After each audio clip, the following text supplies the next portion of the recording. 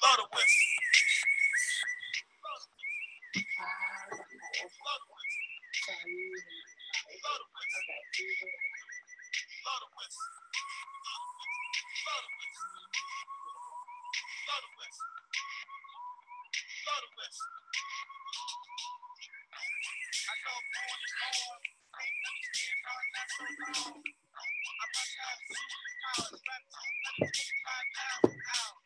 Get a calculator, do math. I made 1,000 songs that make move your ass. And for the last 300 months, I made 16 albums with me on the front. And they bought. Where you get your beats? I heard 93 rappers say beats like this.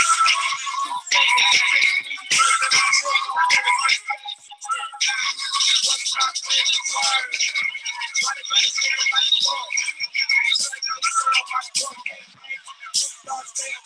Blow the whistle. Blow the whistle. Blow the whistle. Blow the whistle. Where you get that from?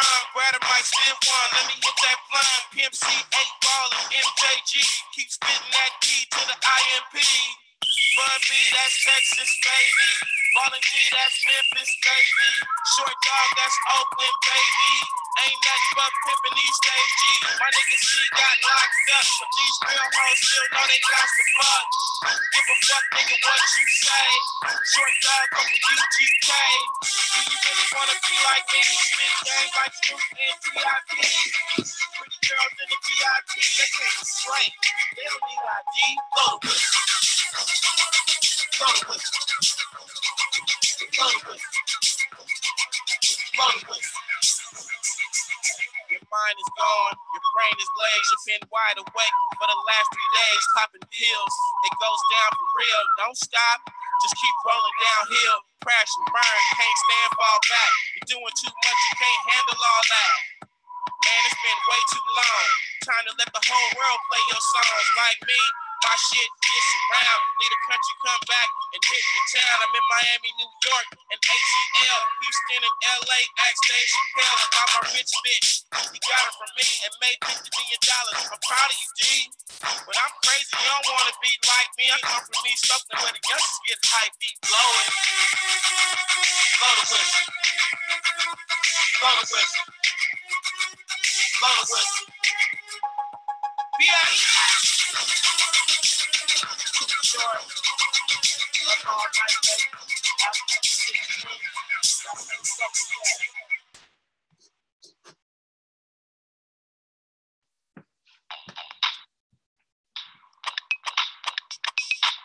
Sometimes I feel like throwing my hands up in the air. I know I can count on you. Sometimes I feel like saying, Lord, I just don't care. But you got to love, I need to see me through. Sometimes I sing, the going is just too rough. And things go wrong no matter what I do. Now it's in What's up? life is just too much. You got to love, I need to see Let me me transition this out. when food is gone. What's up? What's up, y'all? Hi. Happy Wednesday. Excited to introduce today's rec session host. How's everybody feeling? What's going on? What is going on? I know I just made some coffee or some tea, and it says, it is not talking of love, but living in love. That is everything. So thought I'd share that special note with you all today. Before we hop in, I do want to just drop some links for members. For those of you who are just joining us from the community, anyone who's not a member, there are some links that we'd love to get your feedback on, specifically for programming. So just give us a heads up on, what you've enjoyed thus far for our virtual programming, a heads up on, what you're looking forward to, something that you'd like us to add. So I am going to post this here. Let me see. I'm going to post this in just a second. Actually going to have Anaya post these links. For some reason, my chat isn't working. But while she posts those links, I'm going to jump right on in with the introduction for today. So, as mentioned, today we're hosting our rec session, Timeless Transitions with Cosmo Baker. Cosmo Baker is a DJ, musician, entrepreneur, influencer, brand consultant, educator, activist, community leader, and Philadelphian. He's acknowledged universally as one of the top DJs on the planet. Cosmo has toured the planet dozens of times, playing in almost 50 different countries on 5 different continents and in front of tens of thousands of people at once. He's widely recognized and regarded as an integral figure of the already rich Philadelphia DJ legacy, alongside with some contemporaries such as DJ Jazzy Jeff, Questlove, and Diplo. As a master of open format, Cosmo's known worldwide for his genre-spanning selection, his technical prowess, and explosive stage presence and energy that he brings to his live performances. A true DJ's DJ, Cosmo musical vision very keenly bridges the gap between the forefront of musical innovation and the history and legacy of DJ culture. So today, Cosmo is going to be talking to us about staying relevant and transitioning through the times as a full-time DJ, which right now is super important, super, super crucial. So for all of those tuned in, help me give a warm, warm welcome to Cosmo Baker. And the crowd goes crazy. Hey, how you doing out there? Can you hear me okay? We can hear you. Okay, wonderful. It's great to be here. Thank you so much for having me. And I'm really excited about this. First of all, it's great to be involved with Rec Philly. This is my first time doing anything with you guys. And I've been an admirer of the organization and the institution for several years now that I've known of you guys. And you do such great work involving the creative community here in Philadelphia. So, like, my hat's off to you, for real. Philly's a real special place. It's my hometown. So much of what Philly is, I'm hardwired. I'm a hardwired Philadelphian, I guess.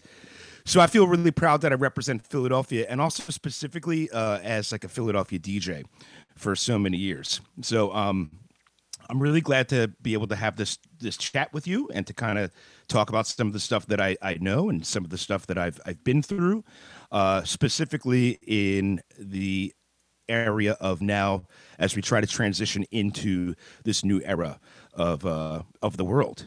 So one of the cool things about being a Philadelphia DJ is that, I've been able to represent my city everywhere I go across the globe, and it's really such a part of my identity. As a Philadelphia native, and also as somebody I lived in Brooklyn for about 15 years. And when I returned to Philadelphia, and I found it was one of the best places for creatives as well as for creative entrepreneurs. So it's kind of like this amazing breeding ground for all this cool stuff that's happening. So, also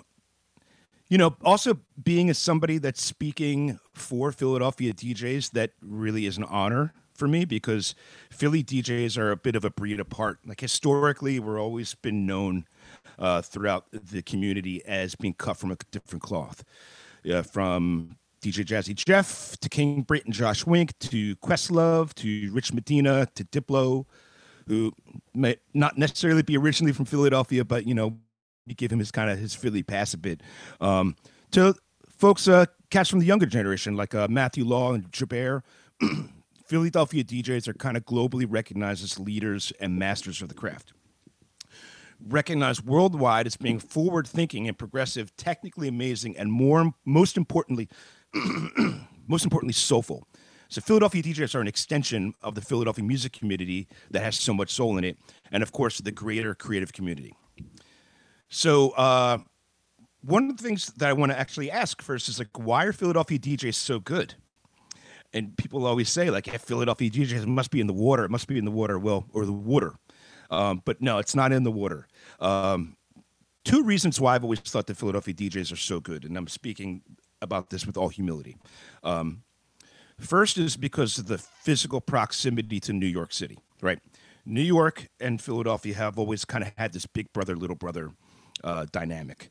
And New York, obviously, being like the birthplace of hip hop, Philadelphia has always kind of had to, Philadelphia DJs have always kind of had to do whatever they can to kind of one up their big brother.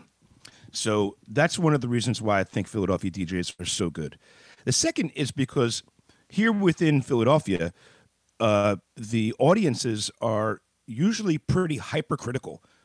Excuse me. Pretty hypercritical.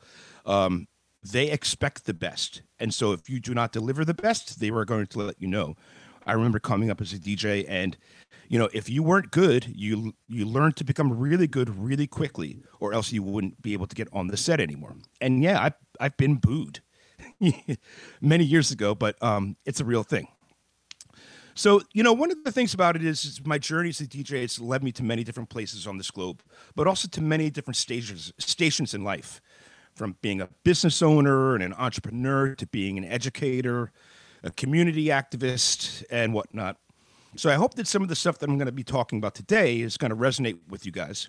And even if you're not a DJ and you have a different creative discipline, or you work on a different medium, I truly believe that the experiences that I've had and the things that I've learned are relevant to anybody who wants to run a creative business. So today I'm going to be talking about a bunch of different subjects, but it all kind of has a common thread. And that's about the process of evolution that runs alongside the steady change of time. Also, during today's workshop, I'm going to be giving a presentation on how you can tackle live streaming, different tools and tricks and tips on how to get started, and some of the things that you're going to watch out for in your journey. It may seem like it's kind of daunting, but trust me, it's actually way simpler than you may think. In addition to that, and we're going to try to attempt this, we're going to actually do a live stream on another platform, which you're going to be able to see here in this Zoom Hangout, which is pretty meta in its own right. A few other things. Today, I'm going to break down a routine which I created last year for an event called Bastards Barbecue, which I've done with my friend Scratch Bastard from Toronto. So you can kind of get a look into the creative process, and I'll let you know about kind of the idea of why I wanted to make this routine, and in regards to this question of staying relevant. It's going to be on Serato DJ Pro, and you guys are going to be able to see this whole thing on this meeting. It's interesting. We're all getting so adjusted to all this new technology, and it seems like it's kind of it's like a brave new world, but we're getting used to it really, really quickly. So in this discussion about staying relevant and finding ways to transition, I guess in order to really do that, I have to kind of tell my story as a DJ. I've never really had any sort of blueprint. I've never really had any sort of roadmap. I just did what felt like it was the right thing to do and trusted my gut and trusted my instincts. So to kind of describe that and how that is been, how that has allowed me to stay relevant and to keep a career going for 30 years at this point, I'm going to have to tell my story. But I want to put it in context too. In order for me to tell my story, I have to speak about how I see my relationship to the larger story. And I have to start all the way back in the beginning. And it's the very beginning of the story of hip hop, dance music, and nightclubbing. So you got to ask yourself, where did hip hop technically start? Most people are going to say the Bronx, 1973. Now, you're not going to be wrong if you actually say that. But it goes back a little bit deeper than that. And the true genesis of hip hop has its roots in the island of Jamaica. So, way back in the 60s, there was 60s and the 70s, there was a huge disparity of economic disaster that was happening in Jamaica. And obviously, at that time, the 1% of the 1% were seeing all the benefits of an unjustly stacked system against people who were oppressed and people who were living in poverty. Out of that, and this is going to be part of a common narrative that we're talking about, people decided that they wanted to kind of create parties and celebrations to kind of forget about the woes that they were going through, living in the ghettos and the slums. So that kind of came about in what we want to say like dance hall culture, but more specifically sound clash culture. So I don't know if you guys know about this, but what exactly is a sound clash? Sound clash is basically two different sound systems from two different areas or two different clubs or two different crews, right? And they go and they battle each other. The way they would battle they would set up one sound system and they would go against the other sound system. Now, whoever had the bigger system or the more powerful system, they were usually deemed the winners. Excuse me. But then you had all this other, you had these other elements, which were the people that were manning the sound systems, right? And they were the disc jockey and the selector, right? So nowadays you think about the disc jockey and the MC, but in Jamaica, it was the disc jockey and the selector. In the parlance of DJs that we know about, the DJ, in Jamaica, that was the selector. That was the person that was selecting the music. The MC in Jamaica at that time, they were actually called the DJ, the disc jockey.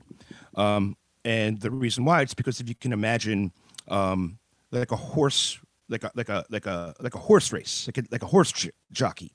The disc jockey was the person that was riding the beat, they'd be riding the rhythm. So one crew would go against another crew. They would clash, and it was usually in fun, sometimes not. And what would happen as the disc jockey would learn to ride the rhythm, that he would, or they would, start to figure out different rhythmic patterns. They would learn how to get creative in the stuff that they were talking about. They would learn to shout out different people, different neighborhoods, different sections of town and whatnot.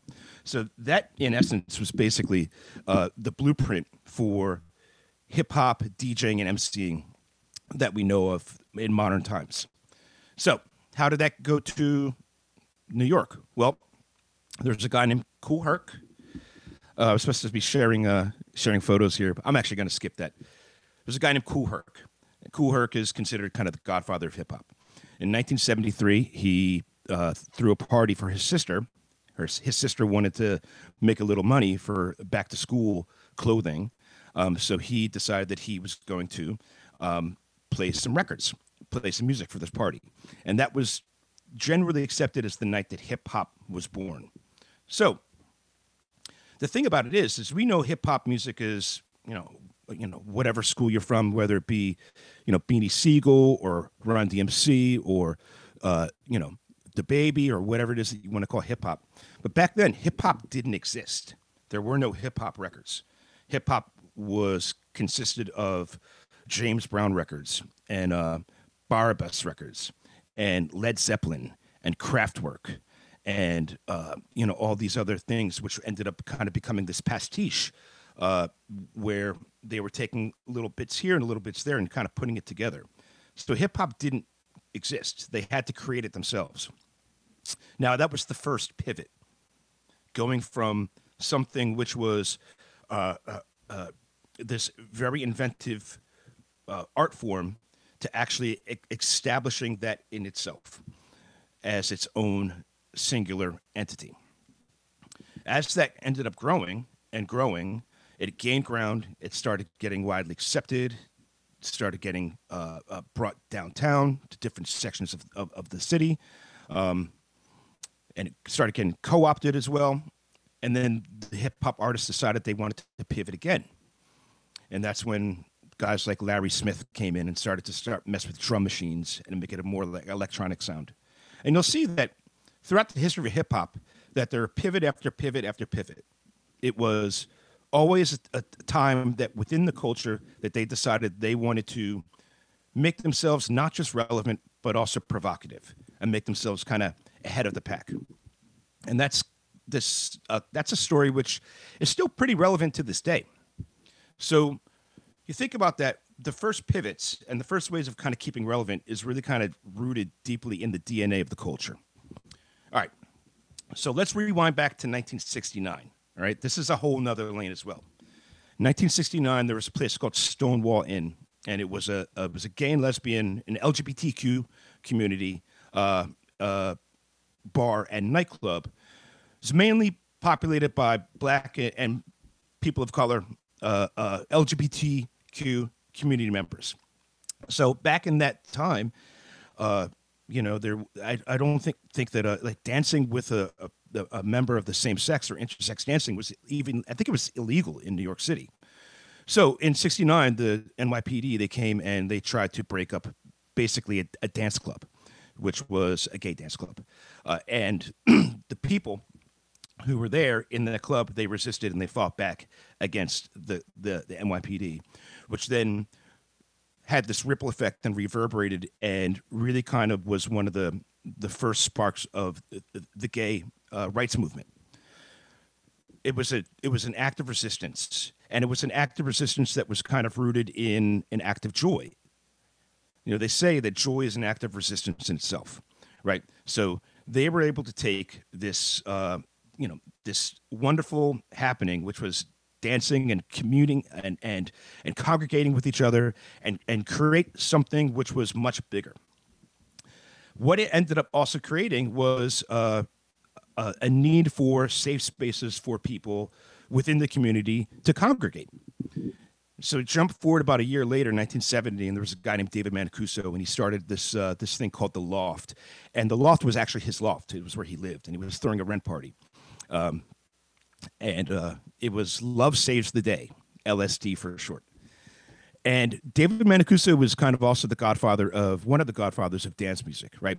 So what he ended up doing was he was this guy that decided to bring in all sorts of different people within his community and create these incredible experiences. And the music that he played ended up becoming the template of both disco, and ultimately this whole experience became a template of the modern day dance club. So what everybody kind of knows of with modern day dance clubs really kind of goes all the way back directly to David Mancuso's The Loft, which is rooted in change, it's rooted in resistance, and it's rooted in innovation. So I'm really proud to say that this is the legacy that I belong to. So when I first started DJing 30 years ago, one of the first things that I really thought about was what I wanted to do to discern myself as a DJ. I knew all the DJs that were on the radio. I knew all the DJs that were playing house parties and whatnot. And I always knew that I wanted to do something which would make me stand out. One of the first things that I remember, and obviously I'm not the only person who's done this, but within my community, I definitely was one of the first person that I heard doing it. That in playing hip hop music that's my love. That was my entry point into DJing. That I decided that I was going to start raiding my mom's old record collection and finding all sorts of different stuff, jazz and funk and all sorts of oldies. Been able to find ways to connect the dots between the old and the new, and to find a way where I can present that out to people in these parties. And we were just teenagers, of course. And most teenagers don't want to listen to Sly and the Family Stone, but we do want to listen to the Jungle Brothers. So when I was able to hear that there was a sample source there, and I finally found a way of actually presenting that within my sets and my dance floors, I saw that it was resonating with people in a way that I had never seen before. So that was one of the first steps that I took in my career creatively to set myself apart from the pack. Right. Now, out of that, started meeting a lot of friends and a lot of people within the community. Just a few years into my DJ career, I was introduced to and kind of taken under the wing by King Britt, who was somebody who was a deity to me, and still to this day is just an incredible both human being, friend, and an artist. And I was able to kind of see what a lot of the stuff that he was doing musically, and I don't want to say I bid it, but yeah, I saw what he was doing and I wanted to copy it. You know, they say copying is the most sincere form of flattery, but and also there's the Picasso quote. I think it's attributed to Picasso that talent borrows, genius steals, right? But it doesn't make any sense if you are to do that but you don't find a way of putting your own twist on it.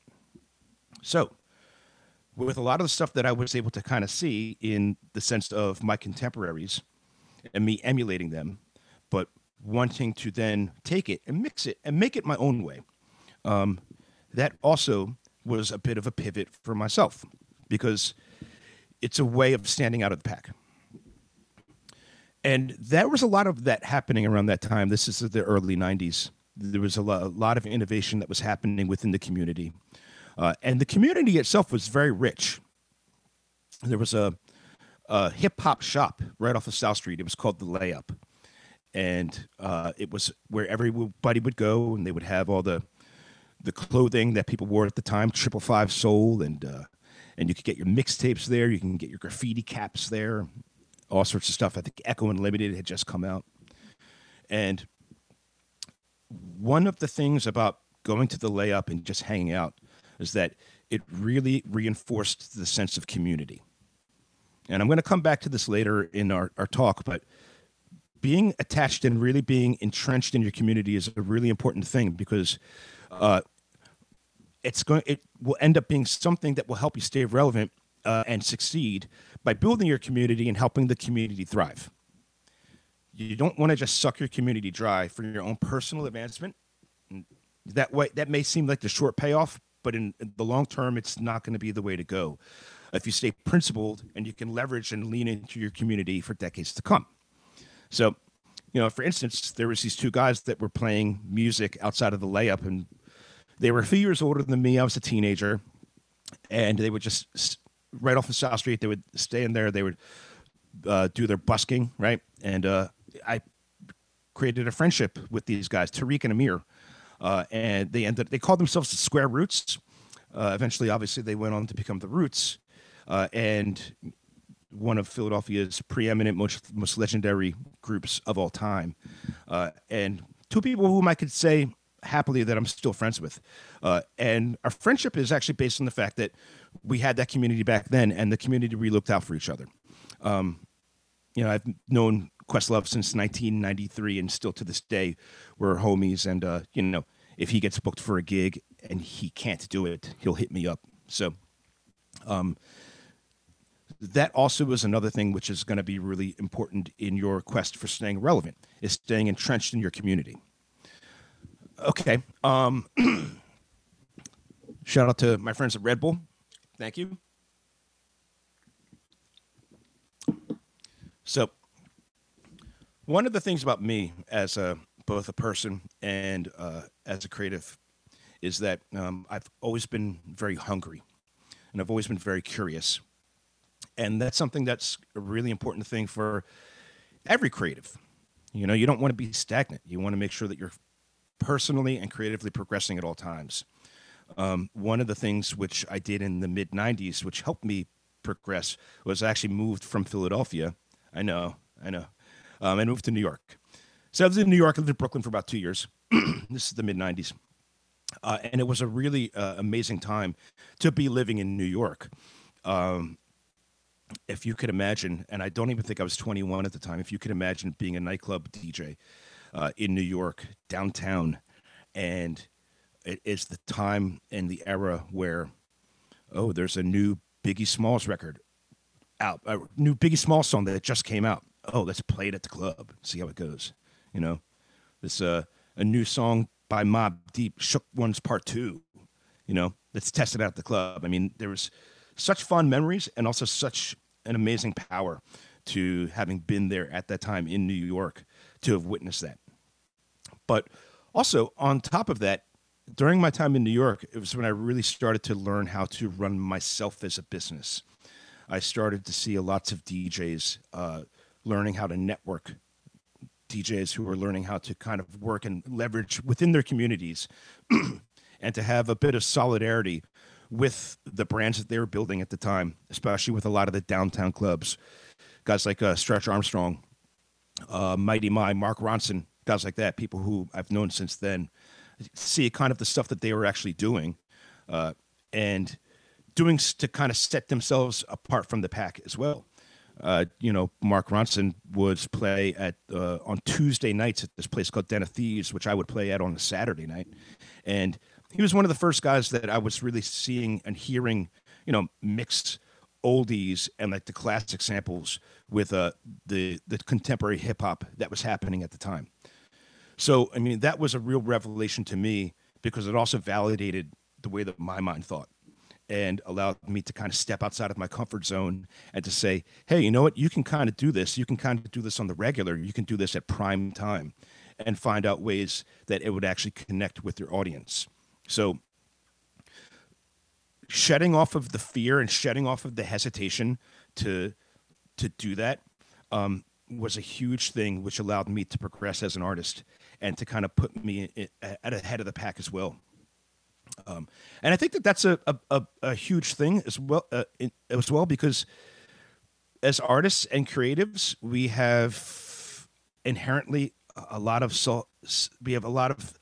self-consciousness. Being a creative person and expressing yourself is basically opening up a window to your own vulnerability to like a big crowd of strangers. And that's kind of a scary thing to do. I was actually talking with the team, the Rec Philly team, before we started this off tonight. And I was saying that how nervous I am today to be here having this talk with everyone. And that's an interesting thing because I've been doing this for 30 years and I've DJ'd in front of crowds as big as like 25,000 people. But I still get nervous every time I'm going to be in front of people. And even now more so because this is like strange because I don't see anybody out there. But that nervousness is good because it allows you to feel as if though that there's something which is burning inside of you that you want to get out. And that's really something that's really an important part of the creative process in me. I think in general as well. You have this thing that you want to get out as a creative, and it's something which is so personal that it's you have ownership of it, and you don't want to let it go. The minute that you actually do let it go, and the minute you present that work or that art to the world, you kind of lose ownership of it, as in a sense. But the ownership transfers to everybody else that's experiencing that. So,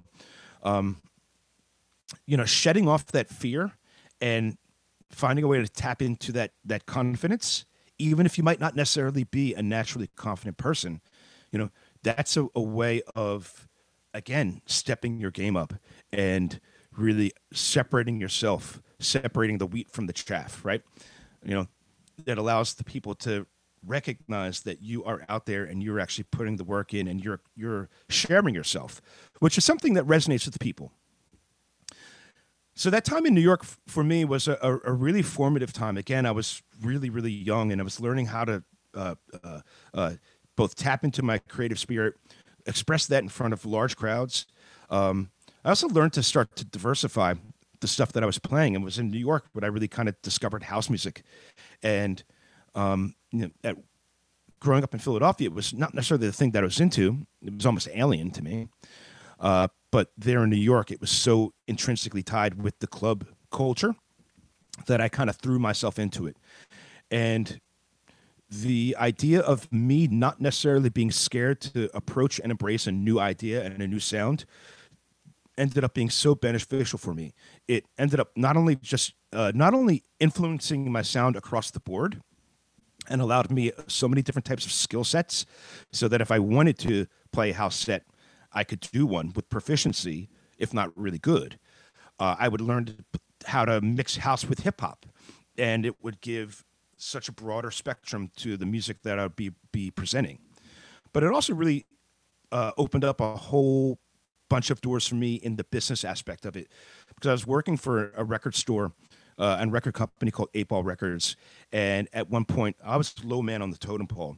But at one point, they actually enlisted me to be the guy that would go to nightclubs to present promos to some of the biggest house DJs on the planet. I'd walk up to the Sound Factory bar and with the new promo of whatever the thing that it was that I was presenting them with. And, I'm walking up to Frankie Knuckles. Oh, hi, I'm Cosmo Baker. Like, here's your promo, and Louis Vega, here's your promo.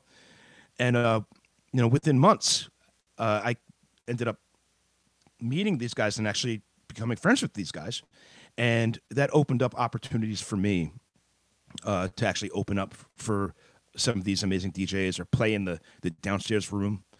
It was kind of the shedding of the fear and the learning to step forward in confidence into the unknown ended up being something which was incredibly beneficial for me on the business side of my career. And also, there's a club, I had mentioned it earlier, a club called Den of Thieves, which was downtown on Houston Street, Houston and Bowery. And the owner is a guy named Rob. He's actually still a dear friend of mine. And Rob was the owner, but he also was a DJ. We connected on the love of music, right? Rob lived right upstairs. And there are times when the DJ would call out sick. The DJ that he had on a Wednesday night or a Thursday night would call out sick or just wouldn't show up. DJs sometimes are not the most dependable people. And Rob would happily just DJ the night for free. I mean, he owned the club, but he would do it happily.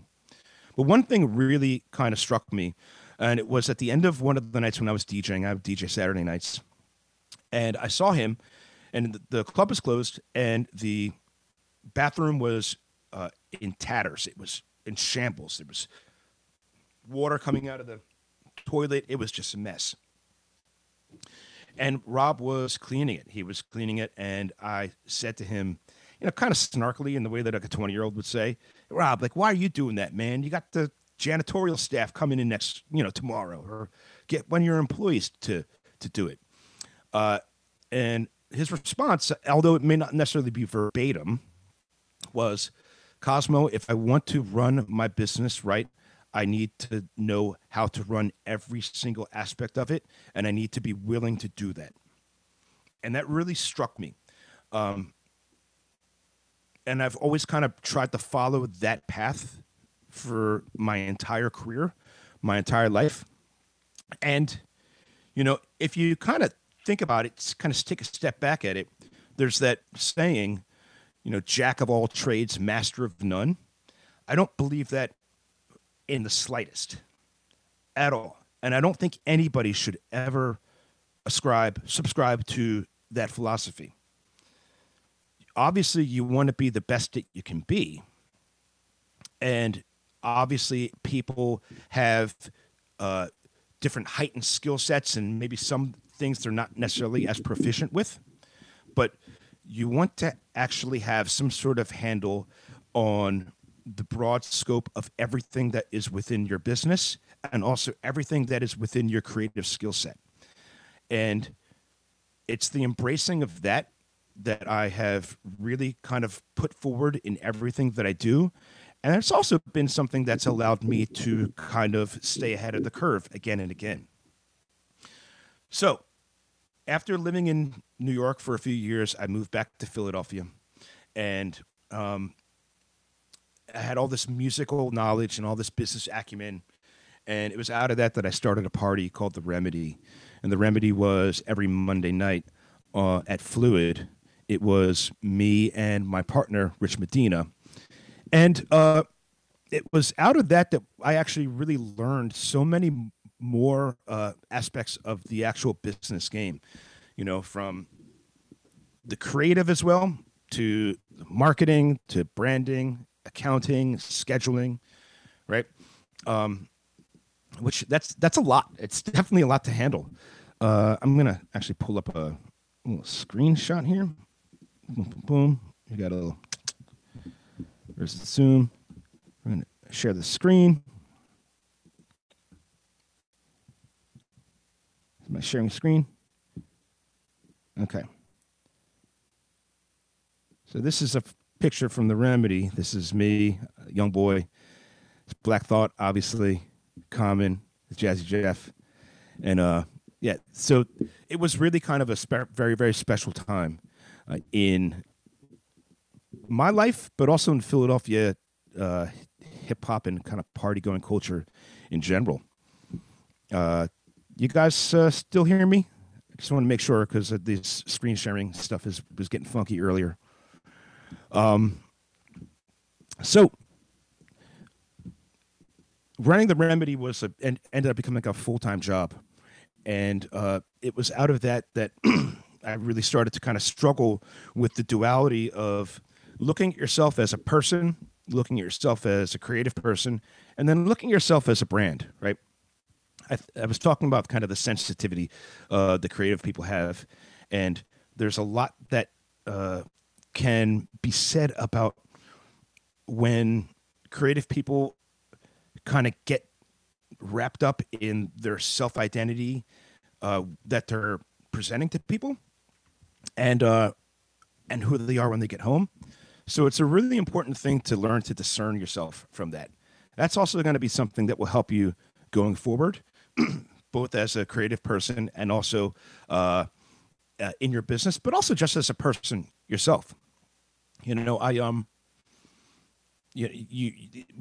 creative people also, myself very much so, we definitely hold ourselves to a really high standard, and that's something which is beneficial because it will allow you to really pursue your craft to be the best it can be.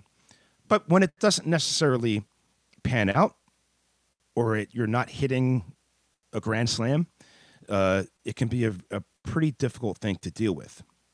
I've got so you have to kind of learn discipline, and that helps with not just the advancement of your sound and the advancement of your art, but also helps keep a business a stable ship. Now, with the discipline, when it comes to your art, my therapist, he's got this theory, this concept, and it's called the John Lennon versus the Paul McCartney method, right? So we all know John Lennon and Paul McCartney, the famous singer-songwriter duo of the Beatles. So they're two kind of different workflows with those two guys. John Lennon is this guy that, and the Lennon method is, John Lennon is this creative guy that he will produce and he will create when the muse comes in, when the passion strikes, when he feels the fire, right? And for many years, I thought that was me. I thought that was the way to go, right?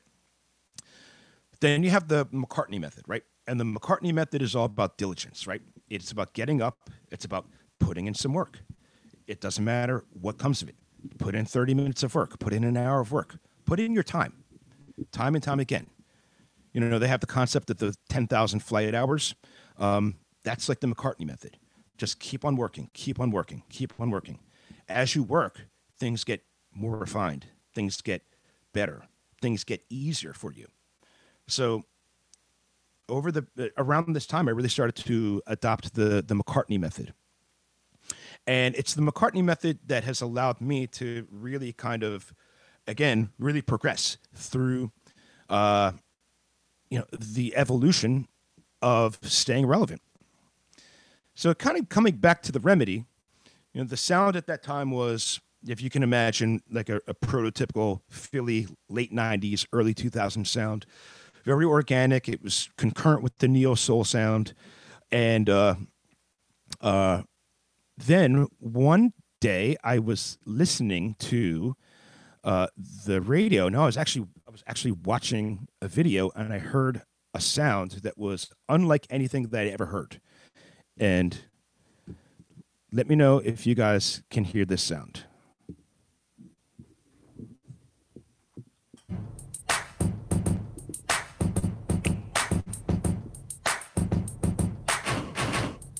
I'm hoping you can hear.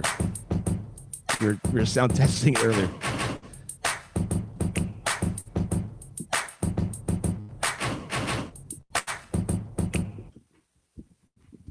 Okay, I hope that everybody heard that. But if not, it was the clips grinding.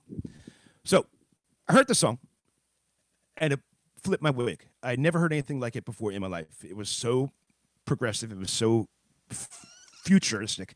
It was so forward-thinking. And I think that now, in retrospect, everybody kind of acknowledges that it was like this massive shift, right? I immediately started playing clips at my club, and it alienated me from people. It alienated me from my audience. It would clear the dance floor. It would make people like I don't want to say boo, but yeah, they would give me thumbs down. They would, Cosmo, what are you playing? Go back to playing some boom bap stuff, you know? But the clips grinding was a real kind of watershed moment for me because I had been somewhat aware of different regional sounds, but you know, Philadelphia, we're in our bubble a little bit, and I made a very pointed decision that I was at that time really going to start to approach and playing all these new and different sounds, even if it ended up being that I alienated people. Unfortunately, at the time, but in retrospect, it actually ended up working out well for me. And and that was a decision that I think was kind of rooted in, I guess, bravery, maybe, because I personally myself, I felt as if though I was burnt out with the sound that I was banging away at for years, and I really needed a challenge. And that's another thing that I really believe lends itself to staying relevant, which is the focus of the day. That challenging yourself. If you feel as if though that you're kind of getting in a rut, you're going to be the first person to know. You're going to know a lot sooner than your audience, and it really pays to listen to yourself. So when I kind of knew that I needed a shift, which ended up being kind of a massive shift, I decided to kind of throw all of that sound by the wayside and really start going full in on this new sounds. And it actually ended up being that a lot of people in Philadelphia were not really hearing me at the time. And I ended up shutting down my party, The Remedy, at which point I moved to New York. And I teamed up with two other DJs, DJ Ayers and DJ 11, and we created a party called The Rub, which we did for 10 years. And The Rub, I think, is kind of widely accepted as being like a really important party, especially through the 2000s, along with Holotronics and the guys that ended up becoming Flostradamus and the guys that did Fool's Gold, like A-Track and Cash Dubs. So so this was, again, kind of reaching out and going into the unknown with confidence and really being unafraid to be provocative. I have a saying that, one of the things that we do is that we know cool before other people do, and they want cool, but they don't know what cool is. And so it's like up to us to say what's cool. So around this time, this is when we really started to kind of go in on all these different types of sounds and cross genres, and nobody was doing that at the time. Everybody was either hip hop or dance music or house music or whatever it was. And, we were really kind of branching out and allowing ourselves to really go knees deep, waist deep, neck deep into what this open format thing was happening. There were guys in LA that were doing it. AM was doing it. There are a few other people around the region that were doing it. I was approaching it from a very Philadelphia DJ perspective, and that is that when I first started going to nightclubs when I was a kid, you heard everything. You heard rap, you heard R&B, you heard slow jams, you heard Miami bass, you heard classics. So, that was my mentality going into this. Most people that were coming to the dance floor had never heard anything like this whatsoever, and the way that we were doing it was, again, so provocative and so with pure intent that it just ended up flipping people's wigs like crazy. So that, again, was another pivot and allowed me to kind of stay ahead of the curve. Also, one of the things about playing open format is that, in a sense, I've always kind of looked at it as though that is truly rooted in hip hop itself. Because, as I said before, hip hop was created. There was no hip hop records. It was all breaks and weird stuff. So, again, it was kind of honoring the true essence of hip hop in itself. So around this time, we were doing this, but then probably the biggest sea change of DJing, at least in my lifetime, happened. This is in the early 2000s, and this was the introduction of digital DJing. So, digital DJing, which is DJing that we all know it as of now, has been probably the biggest game changer. And you have to think about kind of what it brought, right? It heightened the creativity, and that creativity has been able to expand exponentially since at least the first time I started using Serato, which was 2005, right? So, yeah, so 15 years ago. With the ability to play whatever you want, however you want, and in different ways and different manners. Access to music, which you never had before, which really kind of opened up the playing field for everyone. This was something that I decided that I was going to go in head first. And to many people's chagrin, we started getting really funky and getting really weird. A lot of people, but never cheesy, but it definitely allowed us to really kind of reach out, allowed me to reach for so many different types of sounds and incorporate these things into my overall presentation. That ended up being something that became this bedrock for almost exactly how I play it today. And it's been an important thing ever since. So the willingness to embrace new, especially with both sounds and technology, is something that will always help you out. It will never hinder you. The sound-wise, as artists and as creatives, like, our sound is always evolving, just the way we are evolving as humans.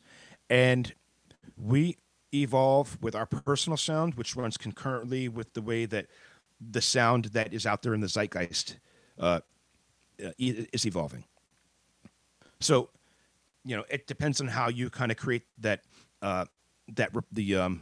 balance between how it is that you see sound and how you see your art and the way that others see your art. With digital and the embracing of digital, that's going to be like a huge thing, especially as we go forward with streaming. And I'm going to get to that in a little bit. But with the digital DJing, there was a lot of different stuff that was great about it. Heightened creativity, the ability to play what you want. Also, one of the things that it allowed was it kind of created like this whole gig economy that all of a sudden DJs could just hop on a plane and fly to LA or fly to Minneapolis or fly to, Indianapolis, or overseas without having to worry about lugging big crates of records. So out of this time with digital DJing, coupled with a lot of the stuff that was happening on the internet with specifically message boards, because this was all pre-social media, that we were able to create these micro communities. And it was out of these micro communities that not only were we able to kind of basically set up gigs and mini tours where I would be able to go and play 6 or 7 dates, from big rooms to medium-sized rooms to even small rooms in Kentucky and Montana, and get my name out there. And that was a really important thing, especially, up until pandemic, the fact that able to have that and have these communities and these micro communities so that you can continue to tour. That was a huge thing. There are these communities online too, and we're kind of able to see that, especially over the past several weeks. For instance, I was booked to do a party for a nightclub out of San Francisco called Love Supreme, and this was last weekend. And obviously, I didn't fly to San Francisco, but they had a party on their Twitch channel, which had Travi, who was the opener, me, who was the main guy, and my man Katso, who finished up They had hundreds of people that were tuning in. We all played our sets. We played it just like it was a real party. It was a paying gig. And it's interesting how now kind of that model of the micro communities that we were all using in order to tour and make money off of in real life is now very quickly getting adopted to virtual. And there's a lot of stuff with this virtual. We're going to talk about it in a little bit as well, but it's moving so quickly. So one of the other things also about the advent of digital DJing is that, which was a bad thing, was that it made the entry point for DJing so easy that all of a sudden the market was flooded with a proliferation of really, really bad DJs. So one of the things that I had to do was, again, work really hard to set myself apart from the rest of the pack. You know, if I'm working hard in a collection of 50 DJs and I'm towards the front of the pack, and all of a sudden there's 50,000, I have to work extra hard. And that's still as relevant as it is today because everybody's a DJ and the accessibility is so much easier. So, again, in order to stay stay relevant, it takes a lot of hard work. Not just with the discipline of the practice, the things that I was talking about, the embracing and learning of new sounds, new ideas, the technology, the fostering of good community. It's a really important thing, but also staying true to your creative voice. You know, I've been through so many different incarnations in my life, but whether I'm playing 70s soul music like I do on my Sunday broadcast, or if I'm playing disco on my Friday broadcast, or hip hop on my Monday, or, you know, weird electronic music, which I do every once in a while, it's all still kind of rooted in my voice. And it's really important that you find a way of finding the commonality in what it is that you play so that the people hear your voice through the music. You know, you should never, ever be afraid of reinvention. Like I was saying with playing the clips to crowds that would just disappear when I would play it. You know, now that's a classic record. And, you know, it's one of those things that, you know, we understand that, okay, yeah, cool, I was right. And also challenging yourself. I think I said this before, but it's a really important thing to challenge yourself. And don't rest on your laurels. Don't get comfortable, because the minute you start getting comfortable, then somebody's going to be coming up from behind you. And I'm saying that not necessarily in a competitive way, but, you know, you are your biggest competitor. So that's a really important thing to stay aware of.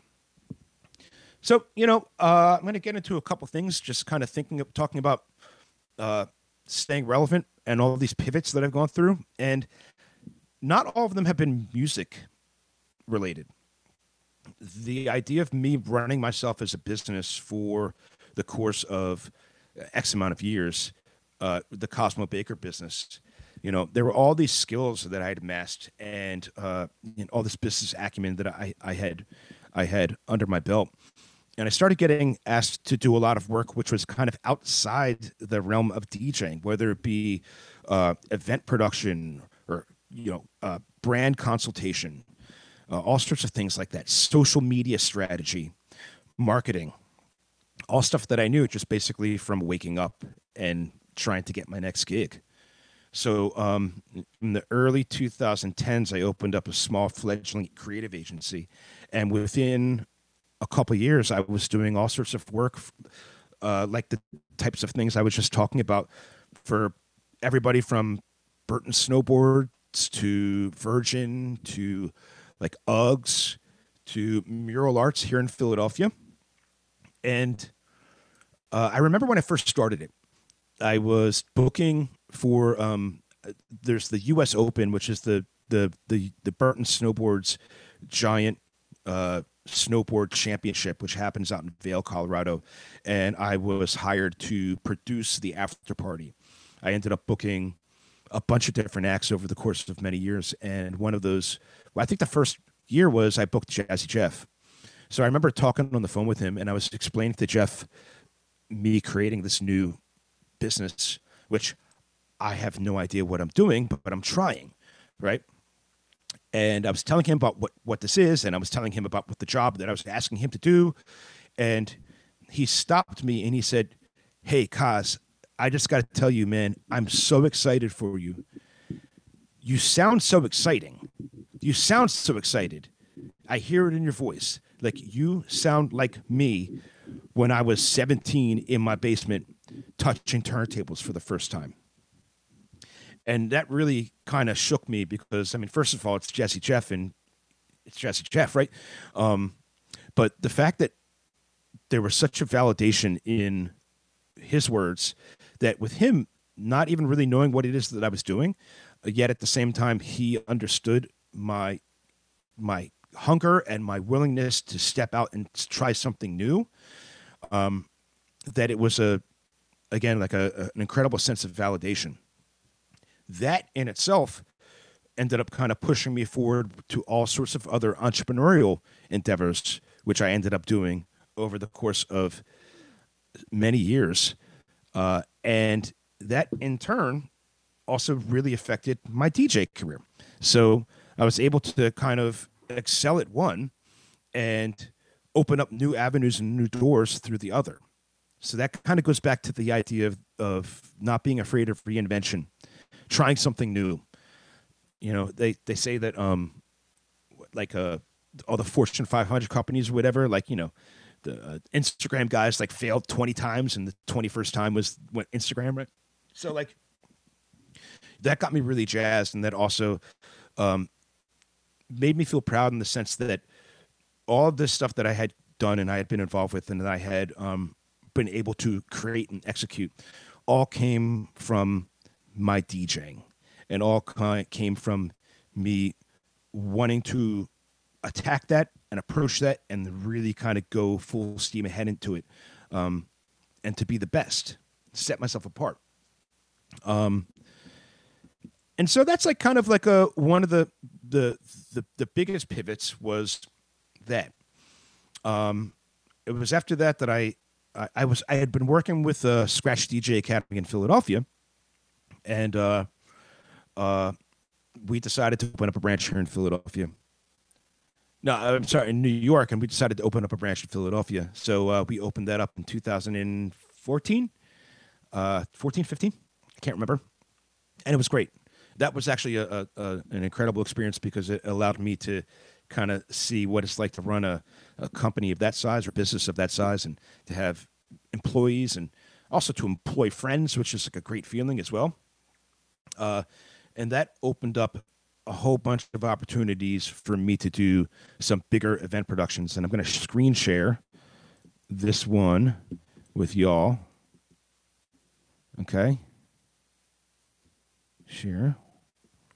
And here's an event that I did in 2016. Oh, spinning wheel.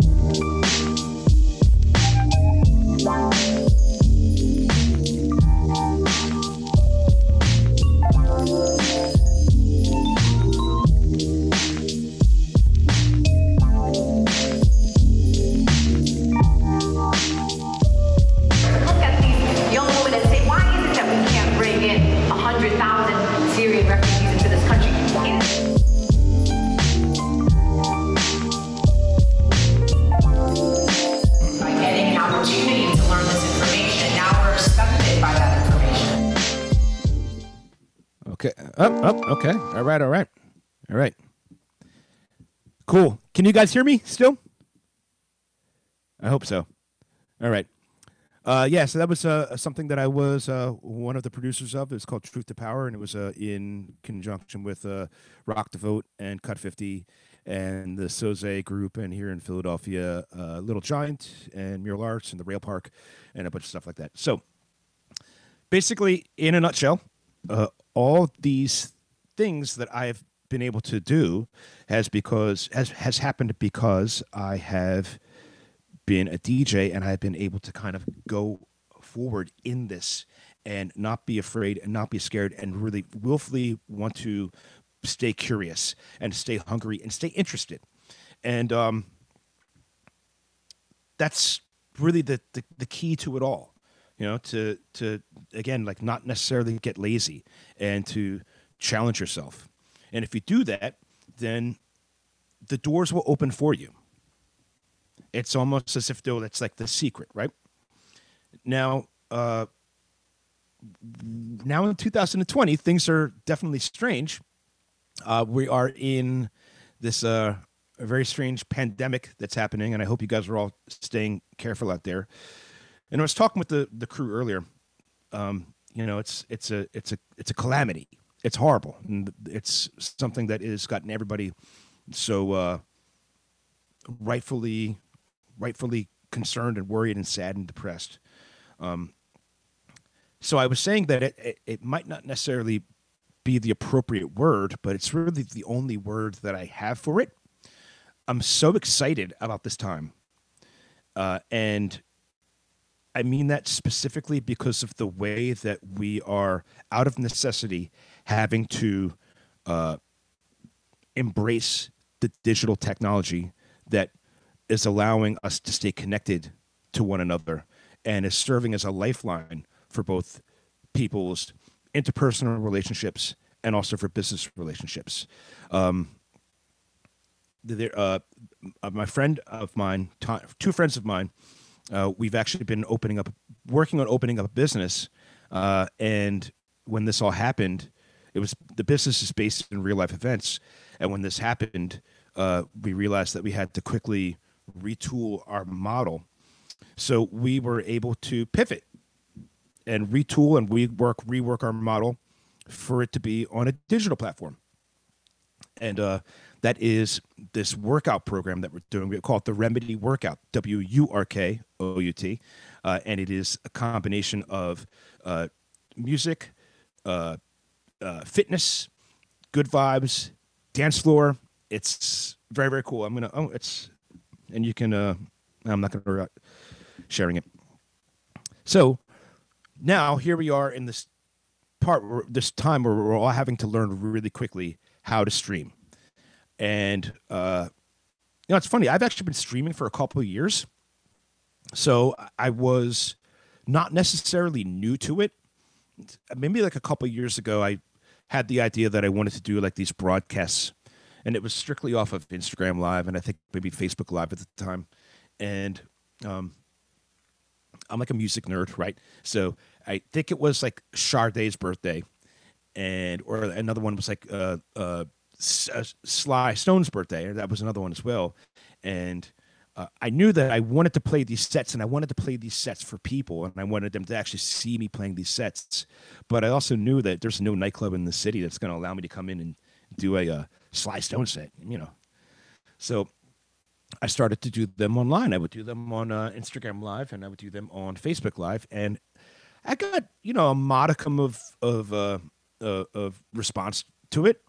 It's definitely kind of niche, but it without question allowed me to kind of get my feet wet a little bit. So when all of this happened and the pandemic dropped, I remember the first night that I played, and it was a Friday night. And I think it was the first Friday after everything had gone on lockdown. I mean, I've been on quarantine for 65 days at this point, so I don't even know how long it's been. But I initially broadcast that night, and it was only on Instagram Live, and I think it was only on Instagram Live. I initially broadcast that night just because I needed the release. I needed some sort of way to find catharsis in this crazy situation that was happening in the world and the uncertainty of everything that was just going nuts. And I find that through my passion, my music, and sharing that with people. So I did it, and it was fun. It was, again, like, it was a wonderful release. And I woke up the next day and I looked at the the comments and the people that were responding to it, and it was Japan and China, Australia and New Zealand, in the United Arab Emirates and Israel and Turkey, and all throughout Brazil and Mexico and all throughout Europe and all throughout the United States and Jamaica and Hong Kong. And so I was like, whoa, this is nuts. This was just me on a Friday night, and I'm in my feelings, and I'm gonna get out of my feelings by playing some disco music, playing some Prince records, and to see that I had that response from people really let me know that, A, this is something that's really good, and then B, this is something that can be really big. Now this is before the night that D Nice went viral, and I'm no way am I saying that, like, I started streaming at all, but and if anything, that night D Nice went viral, that definitely pushed this all through the stratosphere to everybody's benefit. But it was just kind of rudimentary in the way that I was doing it on Instagram Live and Facebook Live. So I think that now we are going to talk about how to stream. And I'm going to pull this up and screen share.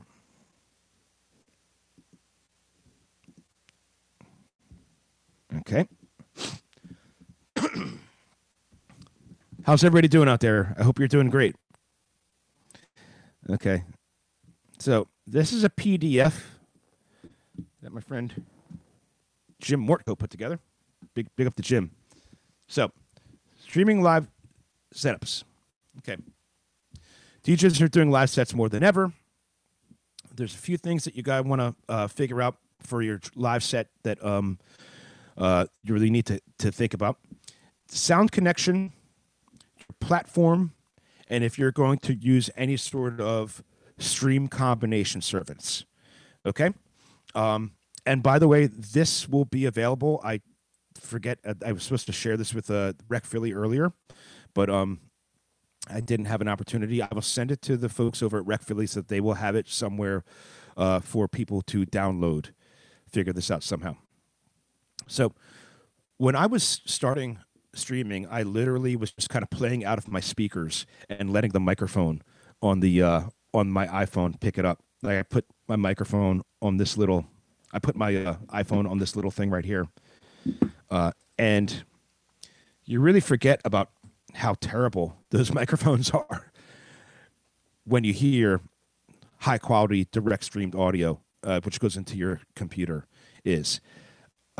So after we go through this, I'm going to kind of walk you through this in real time. Okay. So this is about Zoom. We're not going to talk about that right now. So this is basically a typical streaming setup. You have your DJ console, right? And then you have an out from your console, which is going to your interface, which can be an iRig, or it can be, if you look up in the camera right here, it could be one of these, which is a Roland Go Mixer Pro, or there's the other model, which they have, which is just the Go Mixer. They're both very good. So your audio connects to your rig. Your rig connects to your camera. Your camera is filming, and this goes out to your platform. In Jim's example right here, it's going to Facebook Live. So now here is using your computer instead of a phone. The DJ console, which then goes to your computer. Your video, which comes from your computer, and this, it would usually be like a different device, which would then go to your DJ console, which then goes to your platform. Now, this is the configuration that I use, and I would like to show you that now. Okay. So in terms of the software that we use, the software that has pretty much quickly become the breakout industry standard is OBS, Open Broadcaster Software. It is a free program. It is for any sort of OS, Windows, Linux, and Mac OS. And it is sponsored with Twitch and Facebook. And I'm going to open it up in just 1 second. First thing that we need to do is we need to make sure that we have the audio which streams in. I have my audio, which runs from my turntables to my interface, which is a bit of an older interface, which then connects to the the desktop in which I'm speaking to you right here. And we're going to follow the path this way. So the sound comes in here, and I actually run it into Ableton. I hope that music wasn't playing that entire time.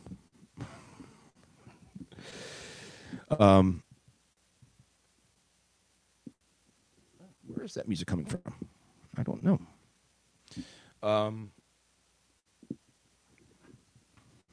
Sorry, 1 second, please.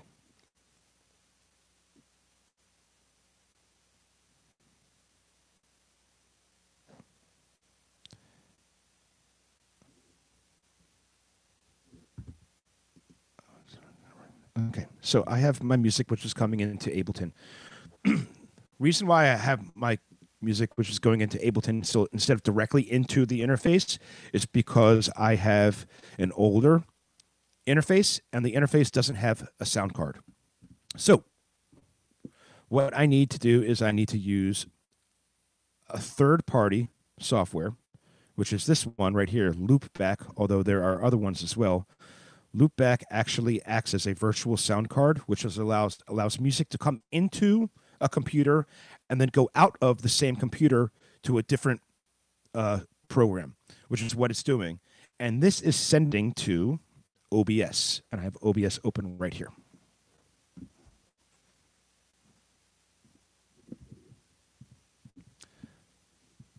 Oh wait, I realized I was not sharing that screen. My bad. Hold on. Sharing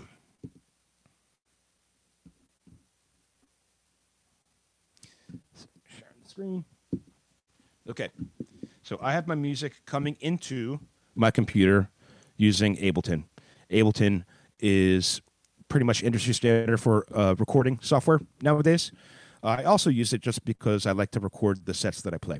And I can have that as content, which is hosted after the fact. But again, like I said, my interface is a bit of an older interface, and it doesn't have a sound card, so I use a secondary application, which is this one right here, Loopback. Loopback, again, acts as the virtual sound card. So comes in and then replicates it, allows it to go back out. And then that goes to OBS. So here's OBS. It's open. And you can see I'm going over here. So my configuration right here is my turntables, which runs out into my other computer. OBS then allows you to, that's pretty loud, my bad. OBS then allows us to broadcast with one camera, or actually multiple cameras, really depends on what it is that you want.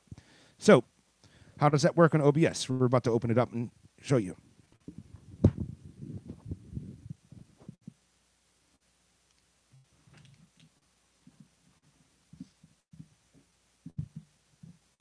What you have is you have these things over here, which are scenes, right? So in your scene, let's add a dummy scene. Dummy scene. Okay. You create a scene, and then over here you have your sources. And this is kind of like a rudimentary intro to OBS. I've only been using it for a few weeks. It's pretty user-friendly, but there's so much of which you can do with it. So in this dummy scene that we're doing right here, we're going to add we're going to add an audio input capture, right? You have all these different things. You have audio, audio output, browser, color source, display capture, blah, blah, blah, blah, blah. We'll go through a few of them in a few.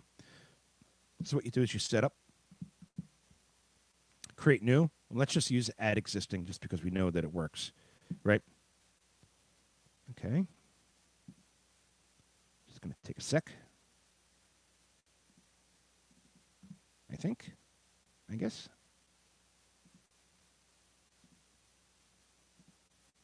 Okay. We're going to create a new one. All right. So here in your devices, you have your Tapco USB interface. That's my interface. So I'll go here. Boom, boom, boom.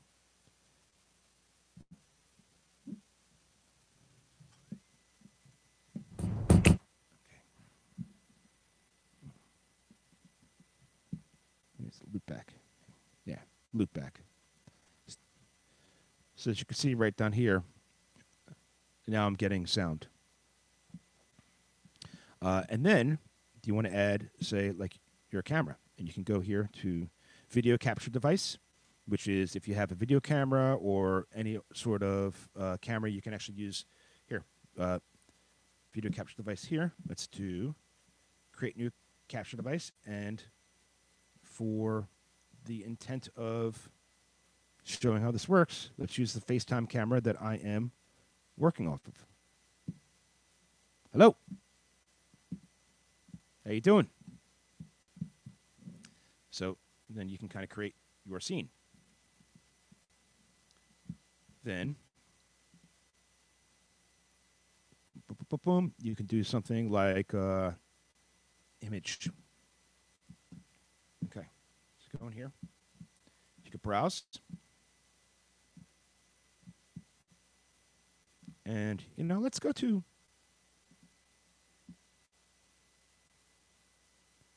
something like downloads. That's David Mancuso, by the way, I was talking about earlier. Let's do Cool Herc. Let's add Cool Herc in here. So you can kind of put a little, if I'm talking about Cool Herc.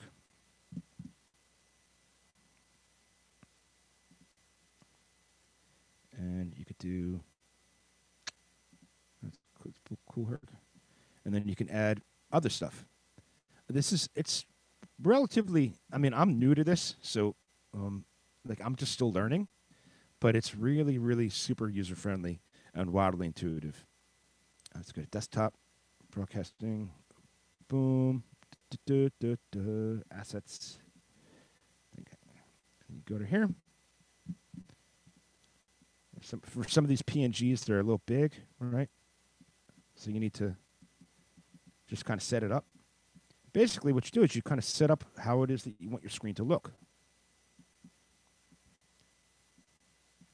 And there are people that are doing amazing things with this software.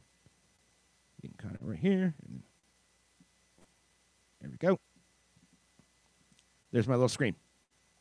So I'm going to click back out onto the chat just to make sure that it's still going swimmingly.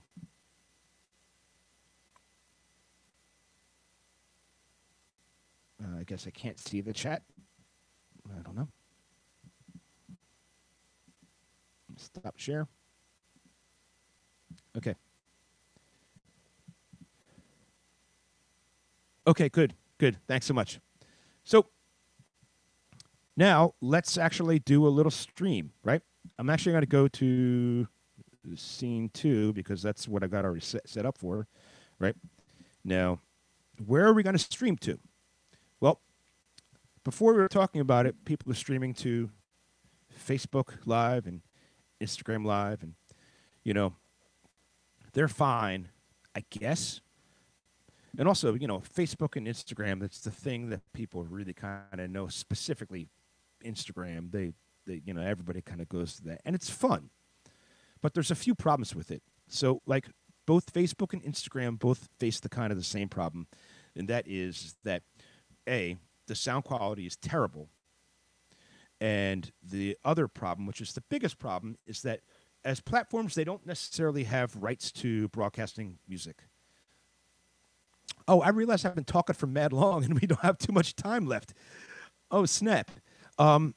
Anyway, there's a few places where you can actually broadcast, which is the best, and they are, I'm going to pull this up real quick. They are Twitch and Mixcloud. All right? And for the OBS, it only allows you to broadcast to one unless you broadcast to using a service. Restream.io, which is a service which allows you to pick multiple. Oh, I got a screen share this. My bad. I'm still getting used to Zoom. Thank you for. Okay, so Facebook, Instagram, blah blah blah blah. But really, the places that you want to stream to are places like Twitch.tv, places like Mixcloud, which is, I think, going to be the one that ends up winning the race. And there's a couple other more, but these two are really going to be the one, Twitch and Mixcloud. Now, going back here to OBS, kind of going right here. In the actual settings, it will allow you to stream to one service, like stream to Twitch or stream to Mixcloud, unless you use like a stream service splitter, and that is something like Restream.io, which is right here. And with Restream, what you can do is you can add multiple platforms here. Like I've got my personal Facebook, Twitch, my YouTube Live, Periscope, which is Twitter, RTM, the custom RTMP, which is that's my Mixcloud.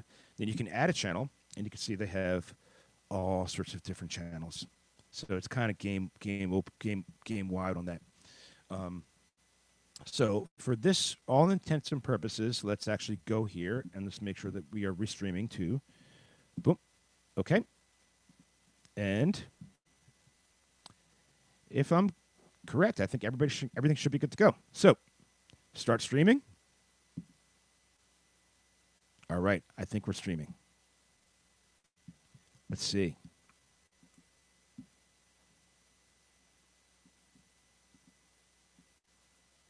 Look.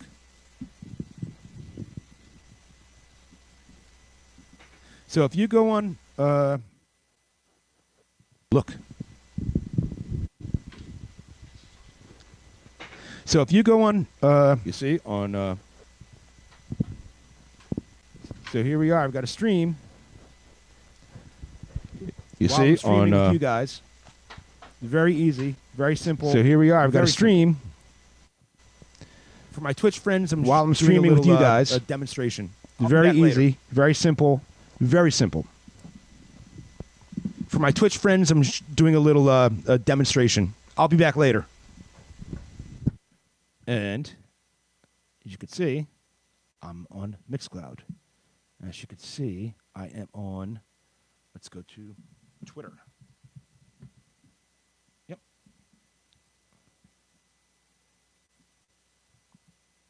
Oh, just kind of loading up real quick.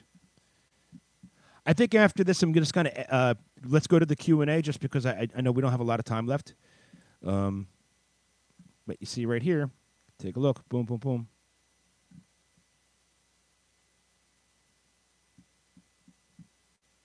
All right, so stop streaming.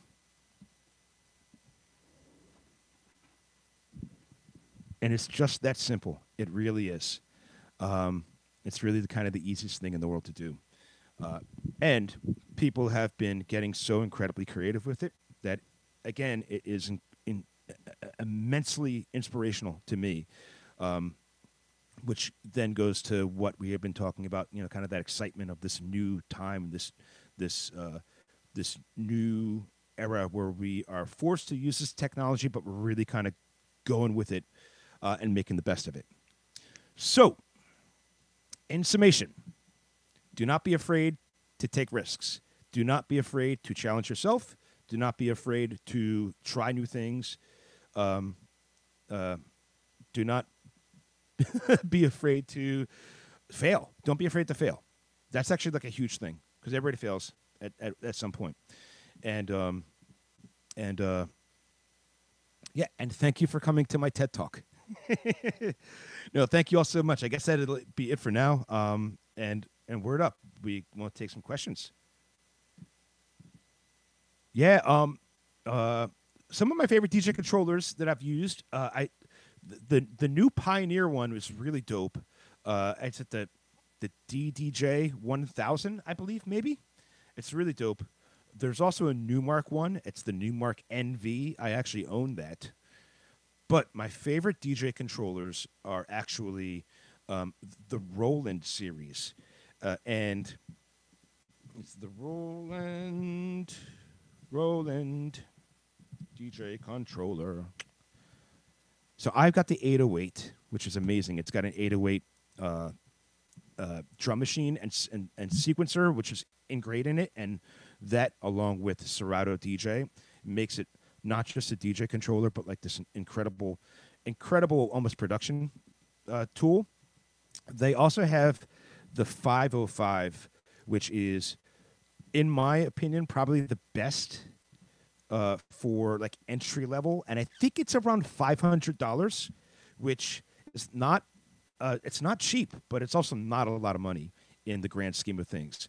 And it is such a powerful DJ controller, and also has the drum machine in it, and it's made by Roland, so it's not a toy; it's an actual instrument. So yeah, check that out. How do you grow an audience? Okay, next question is how do you grow an audience for your live stream? Just do it. Just keep on doing it. An important thing is consistency, right? So like I see a lot of DJs out there, they're going on at 1:45 in the afternoon because they feel like it and they got bored. They're going on at 2 a.m.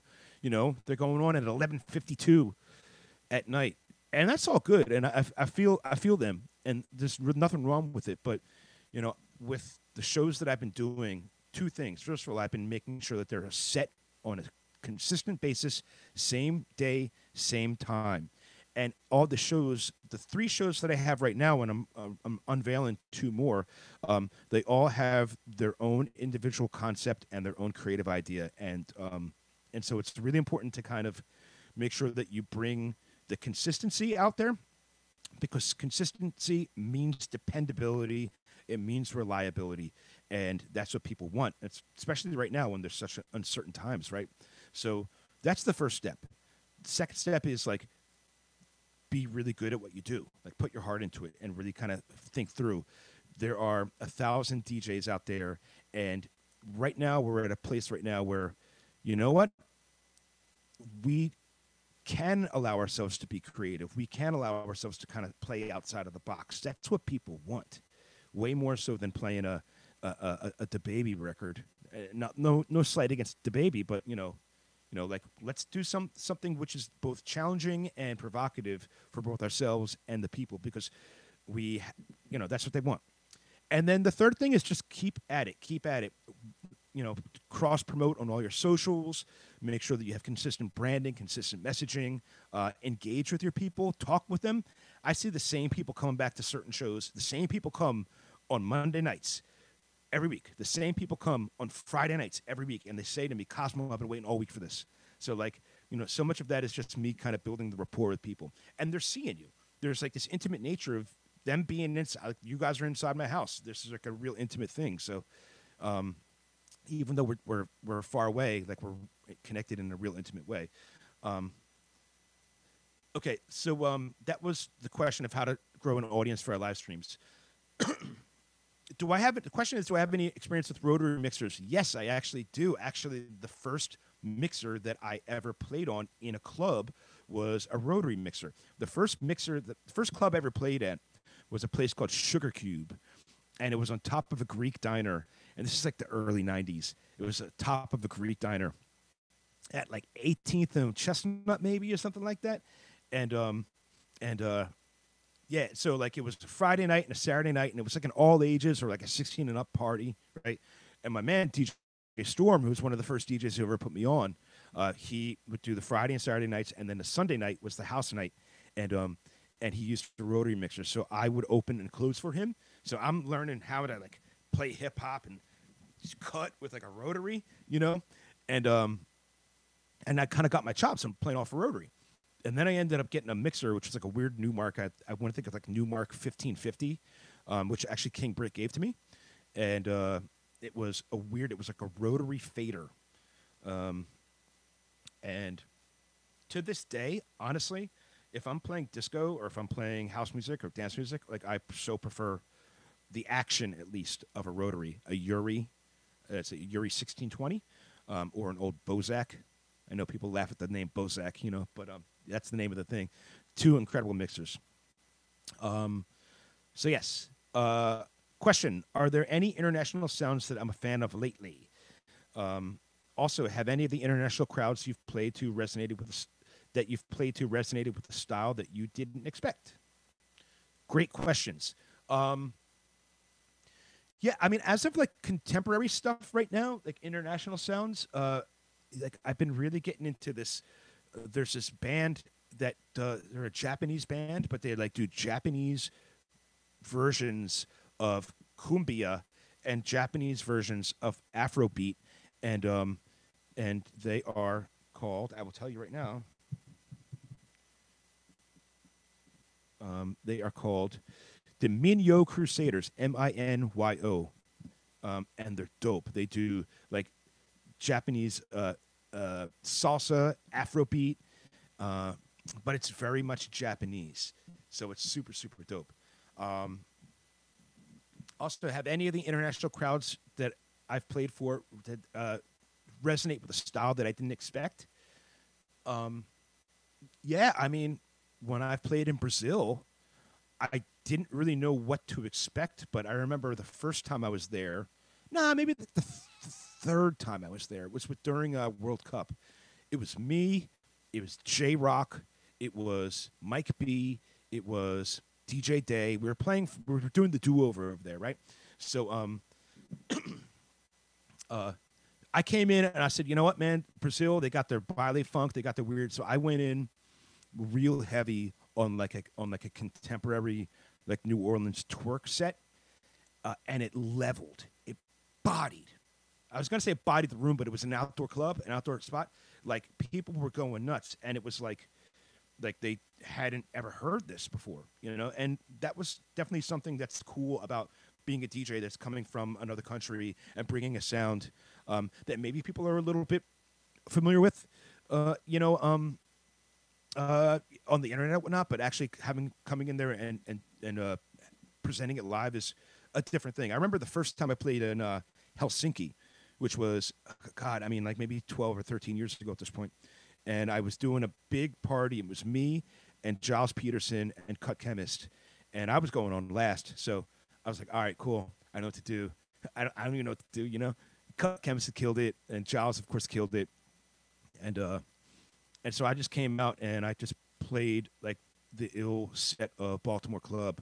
And this is in the mid to late 2000s. And in Helsinki, they had never heard anything like that ever before in their lives. And and it was a room of like maybe like 5,000 or 6,000 people, and it just leveled the floor. And that was my first time in Helsinki. And it was after that I ended up being invited back to play Finland probably, I don't know, 8 or 9 times since. That's probably one of the countries that I visited the most, Finland. Shout out to all my Finnish homies out there. Question: what is my take or taking risks, breaking records in a club setting, and how can younger DJs honor older DJ culture? Great questions. Okay, so my take on taking risks is hell yeah, do it. Take a risk, right? Trust your gut. If you think something is good, right, understand that you are the person who has your finger on the pulse, and you are the person that's creating the vibe and the experience. The experience in that club is an extension of what's inside your mind and in your heart, and also all the years of music that you've listened to. I think that if you, it's like you know, the saying, like, you're not booking me for the 2 hours that you're not paying me the number that I'm asking for the 2 hours that I'm DJing. You're paying me for the 30 years I've DJing translated in that 2 hours, right? So definitely trust your gut. And if it fails, try it again. Like I was saying earlier on with the clips, man, I would play it again and again and again, and it would bomb. But the first week it would bomb. The second week there was 3 people on the floor. The third week there were 10 people on the floor. I remember when Busta Rhymes' "Put Your Hands Where My Eyes Could See" came out, right? I was teaching at a place called the Palmer Social Club, and you know, I knew immediately, well, any Busta record is going to be a smash, right? So I knew immediately this was going to be a smash. It was just such a dope beat, but it was also weird. It wasn't sounding like anything that was out at the time. And I remember the first time I played it, it was early to the middle of the night, and it cleared the dance floor. You know, I ended up playing that song probably 4 or 5 times that night alone. It was like the first night it came out. And so from the time when I played it, which cleared the dance floor, to when I played it at the very end of the night, I played it at the end of the night, and it was a packed dance floor. People were rushing to get on the floor to listen to that song, you know? So definitely just kind of stick to your guns and do it. And if you can find a way of you know, creatively introducing something, if this song somehow reminds you of another song that you know gets a good reaction on the floor, then maybe try to be creative and sneak it in on the sneak tip. And as to your second question, how come the younger DJs honor older DJ culture? By sticking true to what it is that they believe in. Understand it? I mean, like, there's a long lineage and heritage of this DJ culture. And, you know, I think a lot of older DJs get bent out of shape. These young boys, you know, they're not doing real DJing, you know. I think that part of that is because the younger generation has consistently kind of won. You know, the younger generation has consistently really been the ones to push the envelope and to be the ones that actually end up enacting change. And a lot of the older DJs usually, I believe, are somewhat kind of scared of that, right? Because they don't want to change. They're happy playing Gangstar records or whatever. But you could just honor the older DJs by doing you and doing it in reverence and respect to not the older DJs, but to kind of like the lineage of what everybody's done. Breaking records, like you were asking earlier, breaking records is honoring the lineage of DJs, if that makes sense. Hope that answers your question. All right. Any more questions? I guess. I don't know. Well, thank you so much. I really appreciate it. Oh, am I going to... Oh, hi. Hey, I'm back. Thank you so much. Thank you. Thank you. Oh, my pleasure. Thank you so much. I was really... Oh, I got to admit, I was like really nervous about filling in all the time, right? Yeah. And then I was like, oh, man, hold on. Where did all the time go? Yeah, you did a great job. Thank you so much for hosting. Thank you, everyone, for tuning in today for our rec session, Timeless Transitions with Cosmo Baker. He is the GOAT, the legend, the OG. So thank you so much for tuning in with us, sharing your time and energy with us today. For those of you who are tuned in, check out and stay tuned for our follow-up email. We have some survey and some feedback links in there. So we'd love to hear, you know, what your thoughts are on our virtual programming and what you'd like to hear more of moving forward. Some announcements. So programming for the rest of this week, we have 2 member events. The first happening tomorrow, we have creative coaching hosted by our co-founder, Will Toms. That'll be hosted on Zoom. And on Saturday, we have office hours with Ballard Spar. That will also be hosted on Zoom from 2 to 4 p.m. Our next public event is this Friday. We have our Live with Rec virtual concert and showcase. We have Khalil Phillips, DJ Royale is also DJing. And as performers, we have Lexa Lay and Luke O'Brien. So you will not want to miss this experience. Trying to keep the typical Friday vibes we have. So definitely tune in with us. Check out that RSVP on recphilly.com/events. We'll be streaming just like today on recphilly.com/live and Rec's YouTube channel. And with that, I thank you all again. Enjoy the rest of your hump day, and I will see you next time. Peace, guys.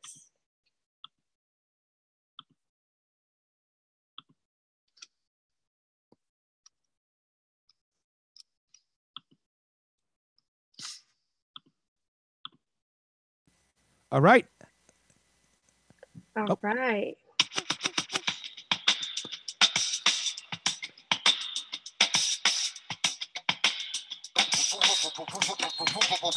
Well, from the south to the west, to the east, to the north, come on. And go off, yes, yo, and freak, yo, until the beat, yo, it's so sweet, yo. See, I was walking down the street, then I pushed my brake, oh yes, I ran into my man, Jazzy Jeff, and did it to death, and just, and got to it, and got on the MI up inside the fluid, the B to the L, the A, the C, K, I rock to the BREAK, up dawn, and get on what my man called rock, on my left, the number one phenomenon said, lime to limit to a limit to lime, black thought, rock the rhyme, and half the time, MC spitting tactics, you know that they mine, yo, I design a whole shit, fifth, the whole clique, represent infinitely, the MC, representing SP, and the place to be, Jazzy Jeff is on the 1 and 2, I'm from the legendary Roots crew, stunning you, summon you, coming through, lick off a shot again, yo, picking a whole entire plot again, MC's forgotten it, I came back to rewind this, remind kids, yeah, I'm saying up in the realm, you're overwhelmed, just freeze, black door spit, it's for the enemies, yeah, I'm saying one test this, my nigga, please just rest and justice, get, serve all the fifth, get it, more swerve, hold up, more herbs, wanna rush, but this is on the low and on the hush, it ain't nobody fucking with us, we just bust, my man calm, and yo, you know you the bomb, just get on the mic and rock, rock on, black dog, jazz death, common sense, this is what we do, it was common sense, let me tell you what I